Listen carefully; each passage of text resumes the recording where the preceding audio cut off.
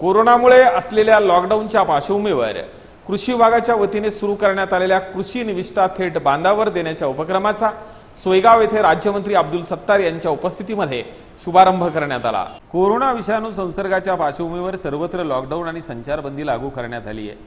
शेतकऱ्यांच्या दृष्टीने अत्यंत महत्त्वाच्या असलेल्या खरीप हंगामाची लगबग सुरू झाली आहे। अशा परिस्थितीत शेतकऱ्यांनी कृषी सेवा केंद्रावर जाऊन कृषी निविष्ठा खरेदी केल्यास तेथे गर्दी होण्याची शक्यता आहे।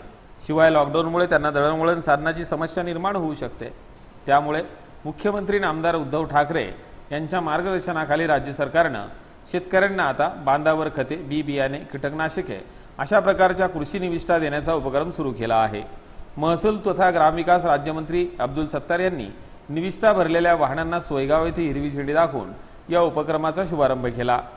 गावातील शेतकरी गट किंवा गट नसेल तर किमान 5 ते 10 शेतकरी एकत्र येऊन त्यांना लागणारे खत, बी बियाणे या प्रकारच्या कृषी निविष्ठा कृषी सहाय्यक, कृषी मंडळ अधिकारी, तालुका कृषी अधिकारी किंवा पंचायत समिती कृषी अधिकारी यांच्याकडे मागणी करणं। या योजनेप्रमाणे शेतकऱ्यांना बांधावर कृषी निविष्ठा मिळेल, तसेच त्यांची आर्थिक लुबाडणूक होणार नाही असं स्पष्ट करत या योजनेचा शेतकऱ्यांनी लाभ घ्यावा असं आवाहन यावेळी अब्दुल सत्तार यांनी केलं। या प्रसंगी जिल्हा परिषद अध्यक्षा मीनाताई शेळके, उपविभागीय अधिकारी ब्रिजेश पाटील, तहसीलदार प्रवीण पांडे, युवा नेते अब्दुल समीर, जिल्हा परिषद उपाध्यक्ष LG गायकवाड, राजू राठोड, प्रभाकर काळे, मोनाली राठोड, दामू शेळके, अरविंद टाकणखार, दिलीप मचे, गटविकास अधिकारी सुदर्शन तुपे आदी उपस्थित होते।